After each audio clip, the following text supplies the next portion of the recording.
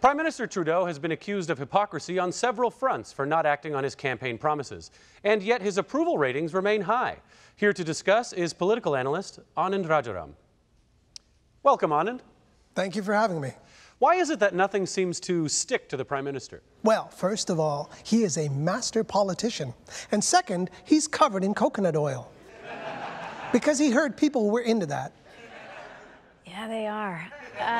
But I worry, will this ever catch up to him? Poll data shows that there is very little difference between saying popular things and doing popular things. The Prime Minister understands that being well-liked is more important than acting on the statements that made people like you in the first place. So, centrism means just breaking all your promises? He's not breaking promises, he's just not following through on them. There's a big difference. Besides, there is zero political value in keeping promises. Every one you keep is one you can't make next election. Now that's leadership. No, a leader is someone with strong core values. Oh, he has a strong core. I mean, you need one if you're going to straddle that fence.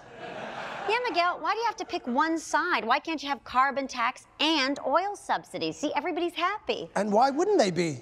I mean, we've already rejected the frigid waters of conservatism, and we're just not ready for the red-hot sex pit of full-blown socialism. The Liberals offer us the reassuring comfort of room temperature. Well, if all the Liberals are going to do is pander to the middle, maybe I'll vote for someone else next election. You know what? I don't think you will.